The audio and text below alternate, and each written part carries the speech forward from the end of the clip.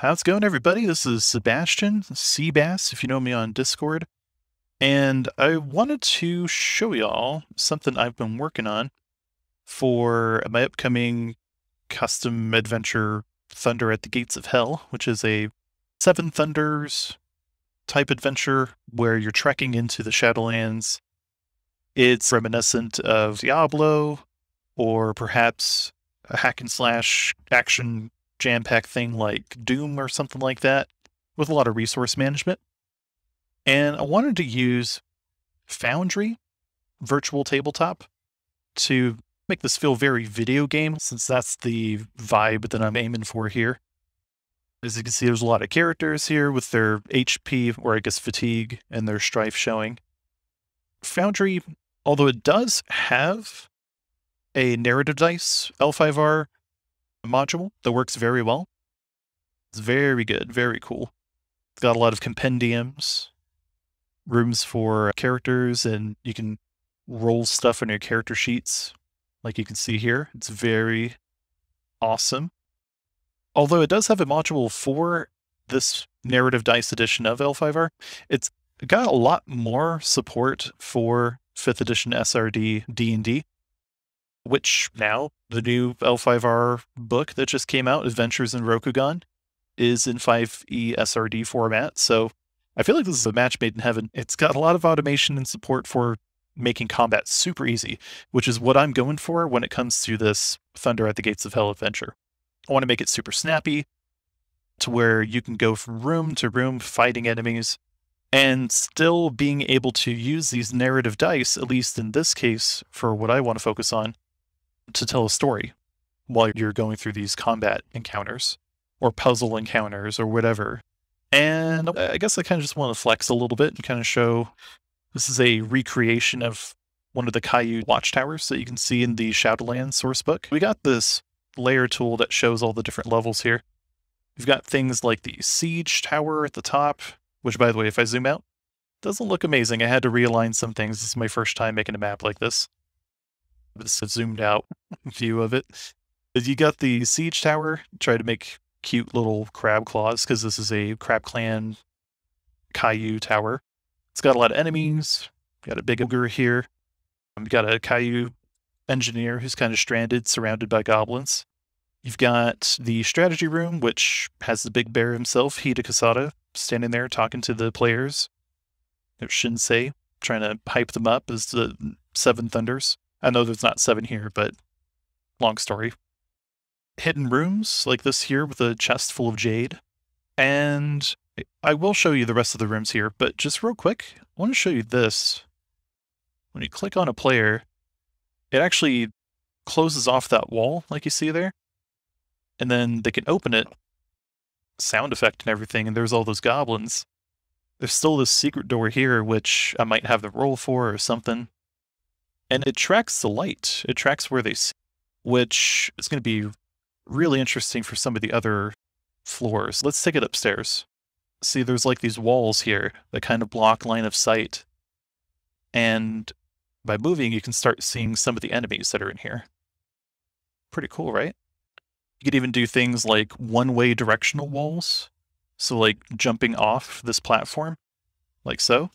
You can't get back on, which I'm just going to use the keyboard to show that you can't get back on. Of course, being the game master, I could drag them, but naturally they wouldn't be able to. And I guess I'll walk you through this building. Try to put some flak, some junk all around to try to make it look lively. This is the living quarters. This room doesn't lead anywhere, don't worry about that. But this room leads people to like an armory. This room leads people to like a training room for reserve units. And this is directly pulled from the very nice isometric watercolor drawing from the Shadowlands book, by the way. Beautiful work as always from the artists. And then pulling it to this room, there's this lone, I guess Hida or maybe Haruma or something kind of soldier that's here, Sambushi, as well as some skeletons from these corpses that can come alive. They're hidden right now from the players, but I can make them appear if I wanted to. Then you can go downstairs further. This is a crossbow room. Going all the way out to this side, you see how the line of sight's kind of changing and blocking with these gears or wheels, whatever they do in this watchtower. You can see outside, you can see like part of the roofs of some of the buildings out here, which by the way, when you get out to this courtyard, which is on another floor, those roofs disappear. You can actually go into this building here. I'll show you what I mean here in a second. There's a secret door here. You can go to another part of the building. I'll show you where that leads here in a second. And then here there's the kill windows where crossbowmen would be peeking out, trying to shoot whatever's out here coming from the Shadowlands. Right now they're being manned by goblins because they're taking over.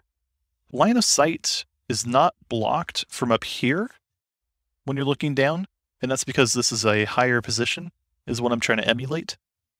And then if you take it down here, you can jump down, you can't jump back up, and now you can't see up here because you're at a lower level. I just think that is so neat. That is so cool.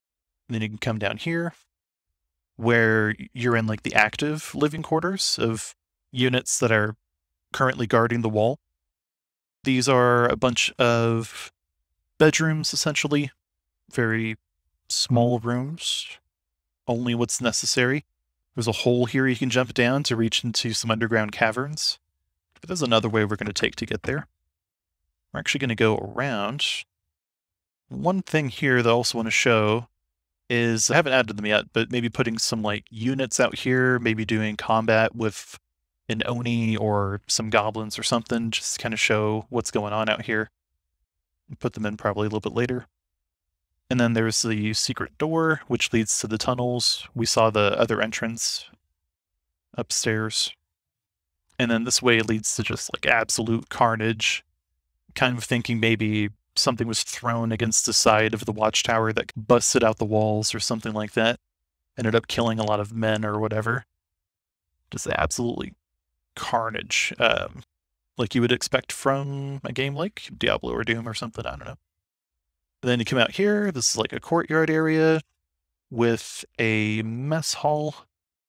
And this mess hall, the story is these Ashigaru are protecting innocents that live, or that are mainly just servants on the site or in the watchtower.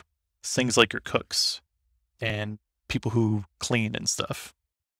Got a three-way intersection here that leads to a medical facility. You can see behind the shoji screens. Might put like a corpse or something back there.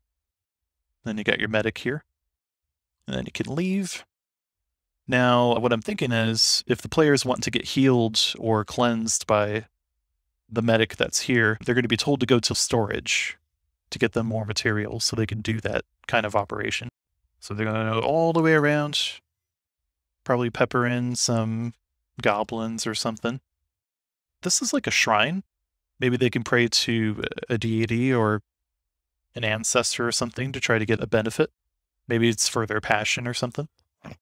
Come in here to the shelter and, there's zombies that they have to move around these drums in order to fight. I know I'm moving them because I'm the GM, I can put it over it, but you actually can't walk through. There's walls that are blocking complete, total movement over these drums. So it makes them a centerpiece. You can move around them while the zombies try to get you. Maybe they'll try to flank both sides or something, make it really interesting. And then as you leave this area, there's a couple directions we can take. I'm going to show you the closest set piece. You can go downstairs here, and this is like a forge where they maintain weapons that may have been damaged during routines or during endless war that the crab are involved in. Take it outside, and this would be where they're maybe cooking, still maintaining, but outside, just to make more room. They're making these big old arrows for that siege weapon at the very top of the tower. This is a platform where they would carry those big arrows way up. And then we're going to take you upstairs, back where we were. And there's another door right here that you can go through. And either you can take a left to go through to reach that hole that we saw earlier, or you can just take the stairs. There's a bunch of goblins who are pillaging this room. And then this will take you to this well room where there's this cavern down here. Bunch of goblins down here as well. And then when you take it all the way outside, there's a big old Oni here. This Oni's going to try to probably fight the players at first when it sees it's going to lose or something. Maybe it'll try to run across. But you can see here there's a bunch of shadows. There's a bunch of walls that kind of block line of sight. If one of these guys was completely behind that wall here, your player wouldn't be able to see them. And then if you move to another position, you can see that all of a sudden. I just think that's really neat. You also notice too, whenever I drag out, it tells you the range band. If you were thinking about attacking with a weapon, you could use like a ruler tool to see how far your weapon reaches. And then out here, it's pretty much just a bunch of junk, just to make it look like an encroaching Shadowlands. So yeah, I just thought that was really neat. And here it does have room for some roll tables if you want to set up some random encounters, or if you want to set up some droppable loot. Maybe a player broke their sword, maybe they lost their throwable items like their knives or arrows, if you're keeping track of that, I guess. You can make those as droppable loot. Or instead of making it random, you could just plan the whole thing out. You can say that these archers all have Yumis, and if a player wants to pick up a Yumi, they could just pull it off the Goblin Archer. And if you want to give them more powerful weapons, maybe you can have the enemies they fight carry them first, and then they can just grab them. I don't know. Still kind of working that out. I've been playing around with random loot tables for Thunder at the Gates of Hell for a while, and I'm just having a really hard time figuring out what's appropriate for this kind of campaign. I was hoping that I can give loot based on like the Wheel of Discord, or just based off of planning encounters or something. But it's just so easy to say I'm giving too much loot. I don't know. Anyway, that's all I wanted to show. This map, I'm just really proud of it. I know, looking at top level, it looks super messy. But that just means I have to realign some of the entrances and exits for these stairs. That's all it really was. But yeah, this is my way to try to sell you Foundry, because I think it's awesome. And I really think you should give it a try. Oh, by the way, if you want to know where I got a lot of these assets from, I got a lot of these Japanese-style assets from Tom Cartos. Super amazing work. If you join his Patreon, you get access to all of his backlog, basically. If you don't want to join a Patreon, and instead you want to purchase this stuff wholesale, there's a Discord for Foundry, and it has a channel for L5R. There's a pin there, and I'll probably put a link in the description for a whole village with a castle and everything that's in that Japanese style. I did not get a lot of use out of it for this, the specific one-time purchase that I'm talking about, but all of the individual assets, which I believe also come with that village, absolutely useful for making all of this here. Then using DungeonDraft, which is another application to throw all those assets in and make a map out of. That's how I did it. Thanks for watching. That's it.